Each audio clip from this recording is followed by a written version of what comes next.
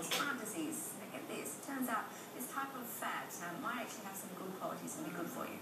Well, recent studies done in Europe and the US say that not only is there no link between saturated fat and heart disease, but that saturated fat is essential for healthy biological functions. Well, the news is a complete U-turn from earlier research. To help us make sense of it all, we speak to Pr Philippe Legrand, Chairman of Fat Guidelines for the French Food and Drug Administration. Good morning. Good morning. Welcome to the show. Professor Legrand, maybe you can help us understand first. When we talk about saturated fat, what exactly how do we define saturated fat? So saturated fat is the most simple fat that the nature provides us from plants, microorganisms, animals, and it usually serves as fuel for energy.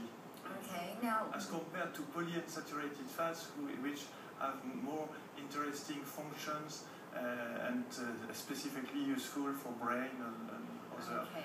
So what new information are we getting to change our understanding of saturated fats? Okay. For decades, saturated fat have been considered as an homogeneous, deleterious group, but this is over because first, some of them are not deleterious at all. All have interesting functions. The only problem is which saturated fats and which amount. But we have to move from the consideration bad or good. That's never really the case in nutrition, even if in history this kind of dogma appeared for a lot of nutrients. I mean, we tend to say fat in general is bad. You know, no, but that's not true. But you're saying that there are good fats, and you're saying which saturated fats. So which are the good fats? So the best fats are polyunsaturated, okay? But in the subgroup of saturated fats, some all have functions as a biochemical point of view for cell life, like helping membranes, components of different parts of the cell for functioning. And some are, in addition, no deleterious at all. That's short and middle chain we can find in coconut or in dairy products, for instance. But some could be deleterious, not by themselves, they are not bad guys, but in case of excess. And the question is, which is the dose and what is the excess of which saturated fats? That's a new approach, because a lot of data appeared since 40 years where they were considered. So previously the data said to us you should just cut down on fats completely, but now what you're saying is you need to choose the right fats and in the right amounts. Yes, that's it. Okay, so which fats should we be going for and in what amounts are healthy? Okay, which saturated fat or which fat? Saturated fats. So short and middle chain are okay. And for instance, what are short and middle chain? Short and middle chain is some of saturated fats found in dairy and in coconut, for instance, C8, C10, that's the molecules.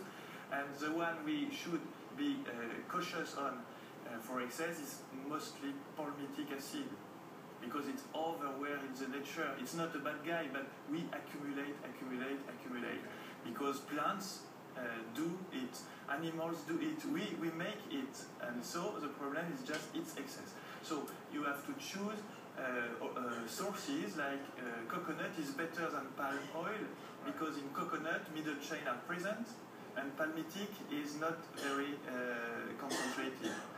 And so, but no food is bad, just try to build a balanced diet with not too much of well, I'm going to put you in a bit of a spot now and ask you to give us specific examples of certain foods that would have some of these fats that you're talking about. Because when you tell us medium long chain, most of us, I won't know if I see something. So apart from dairy and apart from coconut. What are some of the other foods that would have, and tell us why they're good or bad?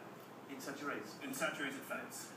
So the worst is palm oil, because it's made of palmitic.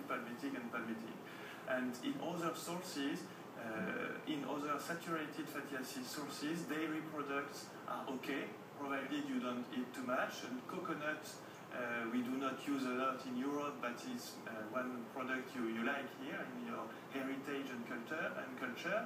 It's not that bad, in fact, because there is not a lot of palmitic acid inside. And then the load of total saturates is quite high, so you have to manage the good amount.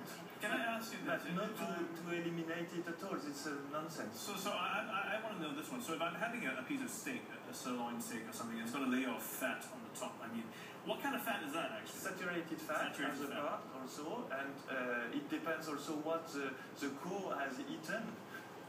Yes. Yes, of course. But you can compare the fat of sirloin with palm oil that just fuel and protective. Right. So this but notion, coconut and dairy are better in terms of saturates. okay, Right. so this notion that saturated fats lead to high cholesterol, you're saying this isn't the case? So again, it was an overemphasized approach because the group of saturates is not homogeneous, and some of them are hypercholesterolemic and some of them are not. Okay, so there are some saturated fats that do lead to high cholesterol in our bodies, but we have to look specifically at each different fat and analyze them differently. Yes, and even the ones who are increasing cholesterol, they do not increase cholesterol at lower dose, and the right dose is not and never the lowest. Okay. So in other words, Otherwise, people will eat carbohydrates and it will be worse. Right. So just the cursor at the right place. so as Ron is saying, moderation is the key. Don't avoid fat altogether. Some fat is good for you. We all need some fat. But I guess too Eat much everything in small amounts. My grandma told me that. Yeah. She was not professor of nutrition. That's right, but she's got it right. Everything is small portions. Thank you so much for coming in this morning, Professor Philippe Legrand from the Agronomic University of Rennes, France, debunking popular belief that saturated fat is bad for health. We just think fat in general is bad, but everything in moderation. I mean, you have too much fruit and nothing else is also bad for you. Yeah. You know, so everything in moderation. I think the key is instead of eating less fat, is to eat the right fat. That's the important thing. So you can eat fat. Still ahead on AN Live. We're going to take on, but we'll come back and talk about a new stage comedy. It's all about the hunt for Mr. Rich. We'll get